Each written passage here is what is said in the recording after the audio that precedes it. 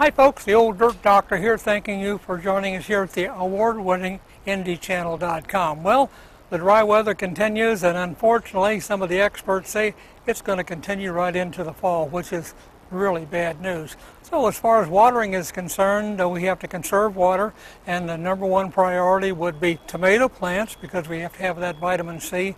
And normally if you water your tomato plants deeply twice a week, that would be adequate. As far as potted plants are concerned, they're going to have more frequent watering, and the best time to check to see if a plant needs watering is early in the morning, because if it's not wilted, if it looks healthy, it's probably going to go all day. The bad time to check for watering is in the middle of the afternoon, when plants kind of wilt down anyway, and so that's not a time to check them, or it's not a good time to watering. So as far as watering is concerned, be conservative, water in the evening or late at night.